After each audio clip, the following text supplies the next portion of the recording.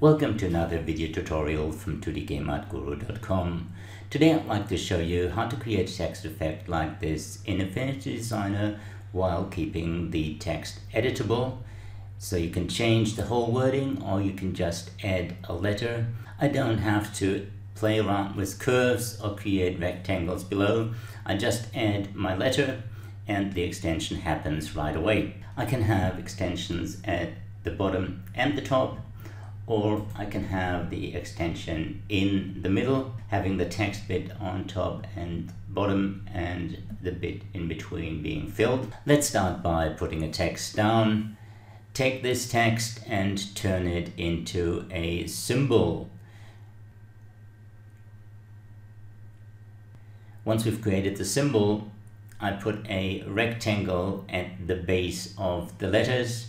Make it really thin, but make sure the bottom of your letters is covered, and then duplicate the symbol into the new rectangle as a clip. I can take the color off, and if I pull the clip down now, it will extend the content with it. I can now edit the rectangle, for example by grouping it and giving it a transparent gradient, or I can edit the symbol by giving the symbol different colors or a gradient, and it will change the bottom part with the extension automatically. This extension effect does not work with every font. You have to look for a font with a very straight baseline and preferably non-serif with blocky characters. If I choose something that like a Roman with a straight baseline works, but if I take a font that has an uneven baseline, you can see the I and the T are not touching the baseline while the R is.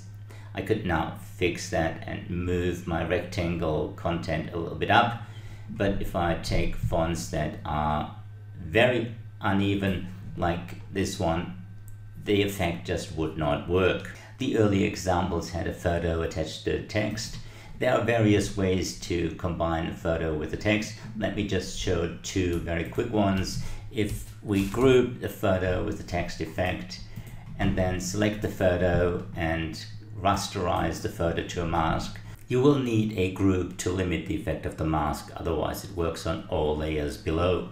The cleaner one to do is to take the text, place it on top of the photo, and we're going to do a duplicate of it in the layer section, mask to below. This way the text acts as a mask and everything that is not text will be cut out of the photo. I can now use the duplicate I created earlier to color the photo in the blue-green gradient. I just turn it back onto visible, set the layer mode to screen and adjust the opacity. And we have the photo inside the text. Seeing everything is still controlled by the symbol, making changes to the symbol changes everything. Taking off a letter or changing the color, the design gets changed accordingly. When extending to the top, it works the same way, except I have the rectangle at the very top of my letters.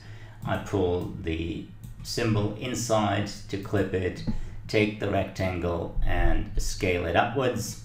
For the extension towards the center, I placed everything in clips, so the top and the bottom half of the text are in respective clips, and trim off the top and the bottom, and the extensions fill in the bit below. I hope you like this quick video. Play around with it, try it out, enhance it, alter it, change it.